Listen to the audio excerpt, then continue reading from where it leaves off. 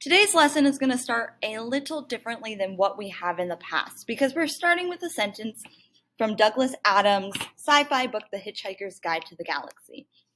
The opening lines of this book read, "In the beginning, the universe was created." This has made a lot of people very angry and has been widely regarded as a bad move. This opening line is supposed to have a little bit of sarcasm and a little bit of humor to it. However, I bring this up because by the end of this lesson, you will know exactly why this particular opening line is grammatically incorrect. And that is because we have an error in what is called active and passive voice, which is the focus of this particular lesson. So let's start with talking about the active voice because that is probably the easier of the two voices to start with. So active voice is very simply when the subject of the sentence performs the action of the verb. That sounds really easy. You might be thinking, but Ms. Kreider, like every single sentence starts this way. And honestly, it actually does not. So whenever we use active voice, the thing that is actually doing the action is being used as the subject of our sentence. So I have two examples. So the first is Mr. Skak hit the ball out of the park. So Mr. Skak is obviously the one who's up to bat. He is the one who is actively hitting the ball and making it go out of the ballpark. Another example would be most of the teachers wear lanyards. In this case, this is a weird one. If we were marking up parts of a sentence, you would cross out of the teachers, and we'd be, because that's a prep phrase, and we are left with most wear lanyards. What that is saying is most, this group, is doing the action of the sentence. So you might be thinking, well, active voice is easy. Every sentence is written in active voice. And the problem is it is not. And that's where we get into the second kind of voice called passive voice. So passive voice is when the subject of the sentence has the action of the verb happen to it. What I mean by that is that the person who is doing the action is not actually the subject of the sentence. My examples will help us kind of understand this better. So let's talk through this first example. It says the song was sung by Miss Kreider. Okay. If I was marking this up by parts of a sentence, I would cross out by Miss Kreider. Okay. It's a prep phrase. We don't need it. And then I'm left with the song was sung. Now here's the problem. When you see something like the song was sung, okay, awesome, but can a song cannot actually sing itself. Somebody has to sing it, which is why we're left with this little was here, okay? So if I would reword this to actually tell me who is doing the verb, I would have to reword this to Miss Kreider sung the song, okay? This is a kind of situation where our subject gets put into a prep phrase and what should be the direct object actually becomes the subject of the sentence, which is grammatically incorrect. The second example is kind of the same thing. The new TikTok dance was performed by the students. Once again, if I cross out by the students, then I'm left with the new TikTok dance was performed. A TikTok dance can't actually perform itself, okay?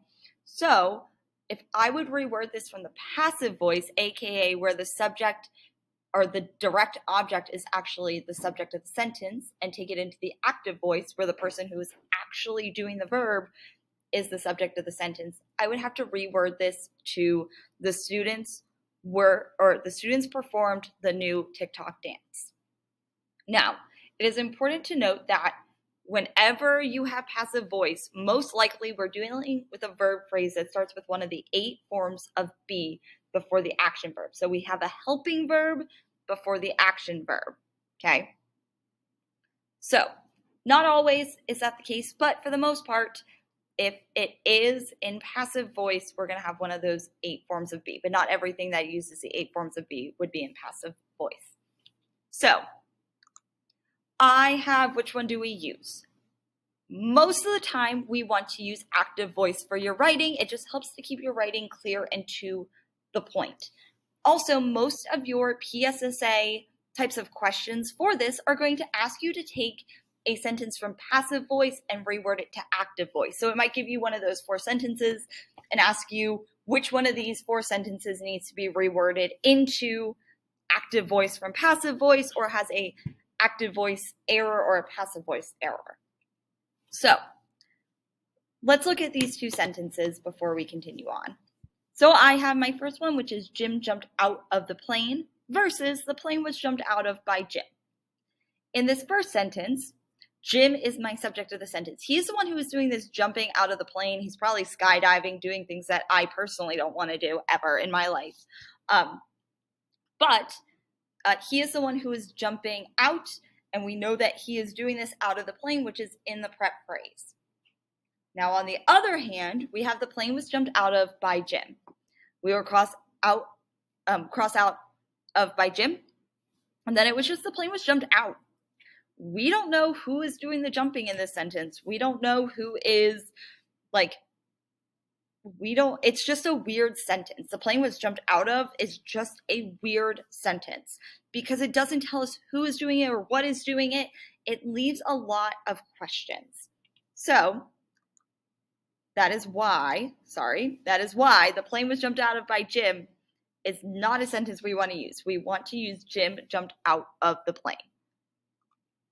So it is important too, when you are using either the active voice or the passive voice, that your sentence needs to be either completely in one voice.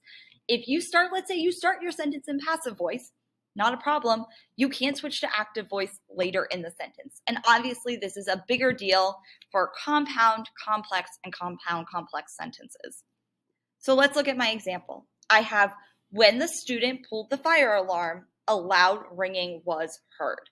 So when the students pulled the fire alarm, so that dependent clause is in active voice, but then a loud ringing was heard. Who heard the loud ringing? We don't know who actually heard this loud ringing. It's not clear, and that part is in passive voice. So no, I hate this sentence because it is not consistent. So if I was rewriting this sentence, I would try, obviously if we're starting active voice, we want in the dependent clause, we want the independent clause to also be in active voice. So my rewrite would be, when the student pulled the fire alarm, Miss Kreider heard a loud ringing. It is telling who is actually doing the hearing. Obviously in that first sentence, a loud ringing was heard, but we don't know who is doing the hearing. So it's important to make sure we are clear with who is doing the subject of the sentence. Okay, so I'm going to give you a quick tip, because sometimes you are going to have a sentence where you are just honestly not sure, and that is okay. So my biggest tip is, if you don't have a by phrase already, try to add the phrase by zombies to the end of the sentence. It's a little fun, but it's always a good one. If you add the phrase by zombies to the end of your sentence and the sentence makes sense, then your sentence is in passive voice, okay? So let's look at my example. I have the room was cleaned, okay? I am not sure what that sentence means. I'm not sure if it is in active voice or if it is in passive voice. However, if I add the phrase by zombies to the end, it would turn into the room was cleaned by zombies. Okay, that sentence makes sense because guess what? It tells me who is doing the cleaning, which means that this sentence is in passive voice. If I added by zombies to the end and I wanted to reword it into active voice, that sentence would be the zombies cleaned the room, which is kind of funny to think about. I don't think zombies actually clean rooms. So with that, let's loop back to this first line of Douglas Adams' The Hitchhiker's Guide to the Galaxy. This sentence begins, "In the beginning, the universe was created." My challenge to you at the end of the sentence, at the end of this lesson, is to go ahead and turn this sentence from active voice or from passive voice into active voice. I will see you the next time we have some practice. Bye, everyone.